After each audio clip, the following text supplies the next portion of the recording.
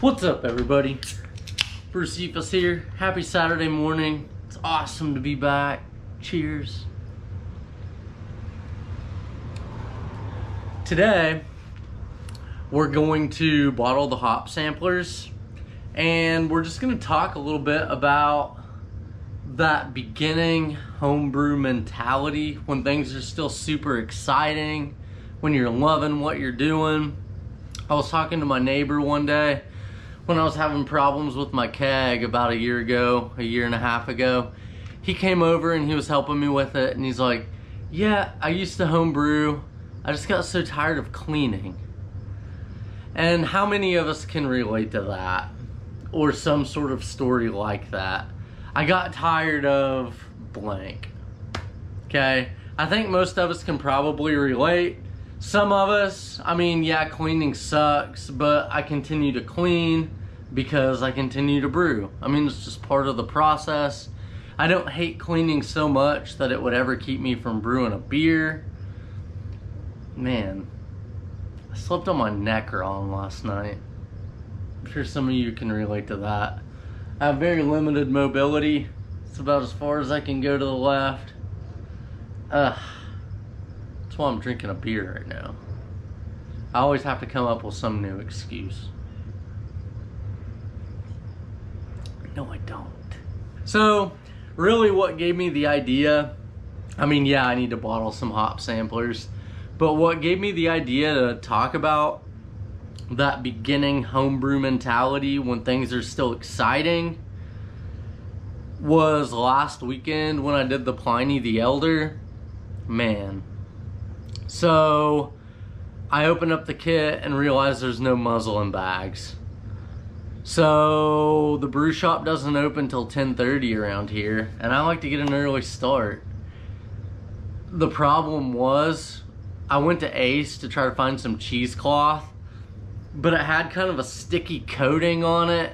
I was like, I don't want to drop that in boiling water or hot water. Like, who knows what that sticky substance is. So I'll just wait till the brew shop opens. Traffic sucked. I didn't get over there till about 1 o'clock, or sorry, noon probably. And then I get home, get my sanitizer water made up and all of that.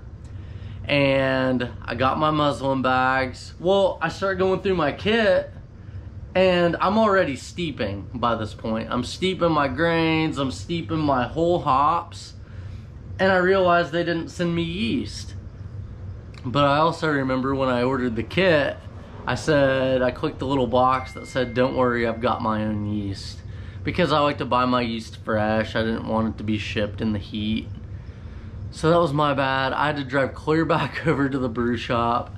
An hour later, I get home, thinking the whole time that this thing's gonna be up to a boil by the time I get home.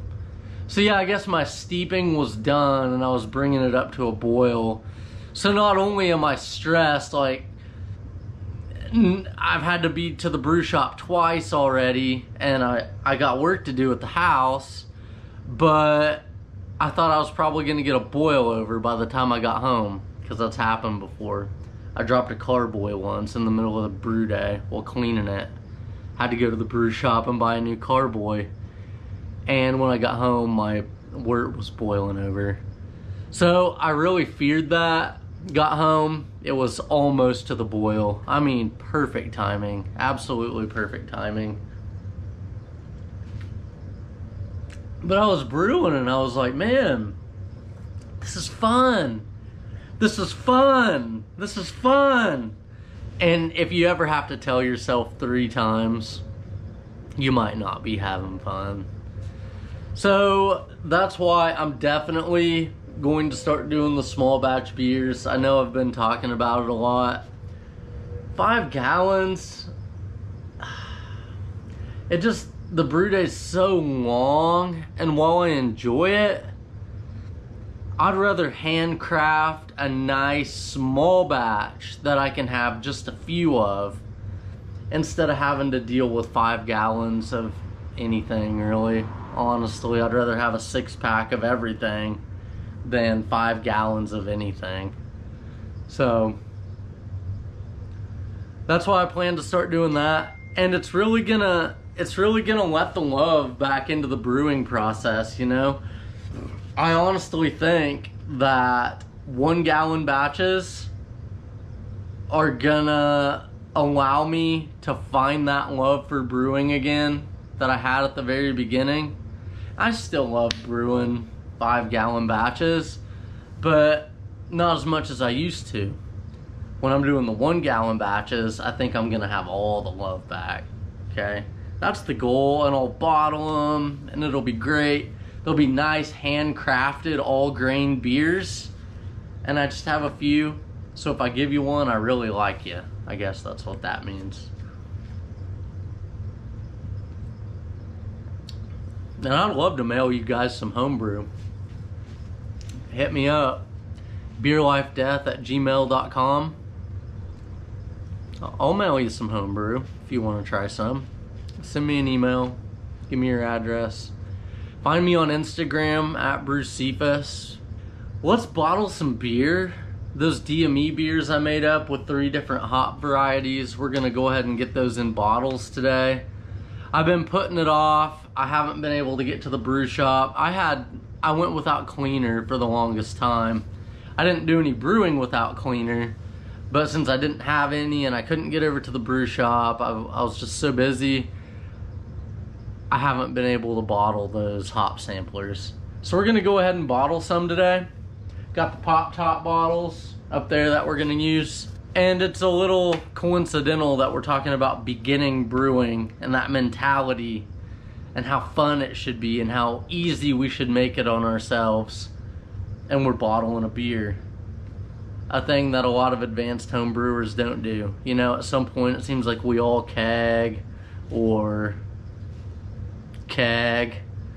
But today we're gonna bottle, okay? And I better get used to it if I'm gonna start doing small batch beers again. Okay, let's get into it. Cheers, everybody. Hope you enjoy today.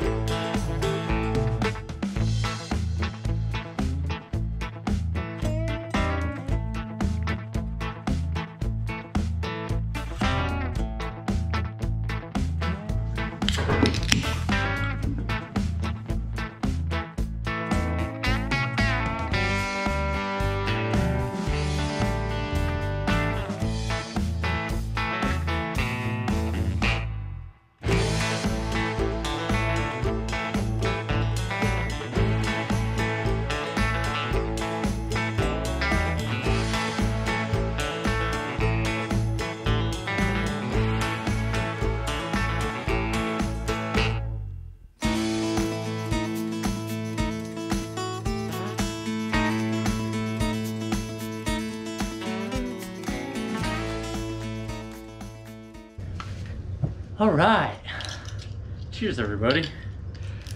So I had every intention, cheers. Found these in the bottom of my fridge, forgot I had them. Big Wave Golden Ale, it's hard to go wrong. I had every intention of filming the bottling portion and kind of talking during, hanging out. But maybe I shouldn't have started off this video talking about all the stuff that went wrong last brew day. My bottle filler here, since those hop samplers had so many hops in the bottom, I clogged this with hops very quickly. So really what I had to do was pop this thing off and just use my auto siphon to just pour the beer into the bottles. Hurry up and switch them out. Didn't exactly go as planned, and it was way more of a hands-on process than I expected it to be. I had to be way more timely, time aware. I'd hurry. So we didn't exactly get to hang out, but we can talk beginner mentality, because this shit happens a lot when you're a beginner, and apparently a lot when you're not a beginner. never put yourself out there saying don't sweat the small stuff and it's all small stuff. If you don't mean it, and if you can't say the same thing when everything's falling to pieces. Okay, so I had to remind myself of that a few times today. This is fine. It's gonna be fine. I got 3 great hop samplers out of it. I mean, 3, more than 3 total, but 3 different hops. I got samplers. So, what can I complain about? Had to pour a bucket of water on my garage floor, sweep it out, get all the beer off the floor. Had to do a little bit more cleaning than I had anticipated, but what's the worry? Next time, I think, instead of fermenting my gallon batch in the jug like this, I think I'll ferment in this, because I can hook my hose and my bottler there onto the spigot and just turn it and not have to deal with the auto siphon at all. Okay, and you see the hops and the trub will stay down here at the bottom, and the spigot's a little ways up, so I won't get all that sediment down there into the hose and the bottler. So I love this thing. I think this thing is one of the best things I've ever gotten for small batches. Can't beat a bottling bucket, honestly. I feel like to use an auto siphon, here's the problem. If you have this hooked on one end and the auto siphon on the other, you kind of need 2 hands to run the auto siphon. But if this is hooked up at the other end, this thing has to be depressed to let beer flow through. So in the past, I've pumped away at that auto siphon before and felt tremendous pressure. Been like, why is it not flowing? Well, this has to be depressed down in the bottle, okay? So it kind of takes 3 hands. If you know a better way, let me know. My better way is just hooking it up to this and not needing the auto siphon at all. But if you have someone there, like my wife before has held it in the bottle and she's been able to help me, but she's resting right now, and I had only 2 hands. I'm only one man. Sue me. Cheers. I won't say the process was fun, but it's definitely fun to sit down after, have a cold one, and talk beer, and talk success, and persevering through difficulty. Because that's what we do as home brewers. We persevere, we get a beer in the bucket, and we pray it turns out good. It could have gone far worse. I mean, I could have ended up with no beer. I will say, as far as bottling goes, I do like the carb drops. They're a little bit more expensive than buying an ounce of priming sugar. So you just drop 1 little drop into 12 ounces, and instead of, you know, mixing your ounce or 5 ounces, I think, for 5 gallons into a batch of beer in order to bottle, I do like the carb drops for convenience. But that's here nor there. This wasn't exactly a bottling video. I mean, I wanted to film the bottling process because, you know, there's always someone who hasn't done it and could get something out of it. But there's so many videos on YouTube. There's nothing that you really have to make because someone can find it somewhere. But I like to be there for my people, you know. If you have questions about bottling, find another video. Feel free to hit me up always. beerlifedeath@gmail.com. If there's one thing I've learned in my years of brewing, it's that you really don't have to do anything.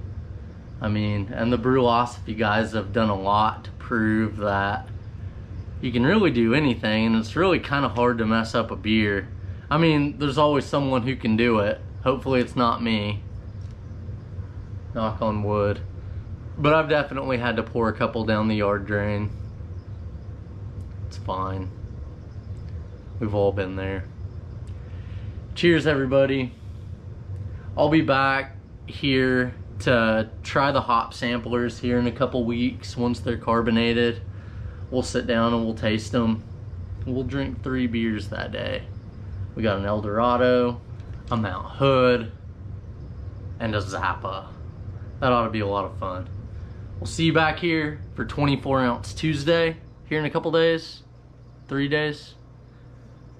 That's about it. We'll see you then. Cheers, everybody. I've always heard it's bad luck to say cheers and not take a drink. I hate when people do that. Cheers. Sit there. I thought I had less beer left in here than I had. Cheers. Have a good one. Enjoy your weekend.